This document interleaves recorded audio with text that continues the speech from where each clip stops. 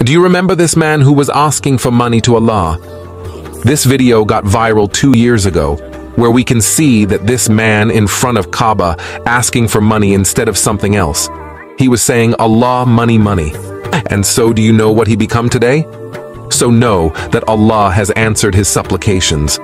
And the man you see next to him, try to explain to him, my brother asks Allah to give you paradise to keep you away from the punishment of hell. He said okay, but he still continued to say, Allah, money, money. And his video became so viral and people started making fun of him. And even Mufti Menk made a video about him, and of course, he doesn't make fun of him. But the people who mocked him, they were wrong because look at him, Allah answered his what he asked for.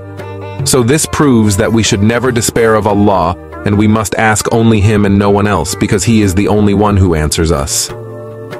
So, I ask you to share this video so that every Muslim can see that you should never stop asking Allah. I have a question for you. Give me the answer in the comments. Who are the prophets who were sent to the Jewish people?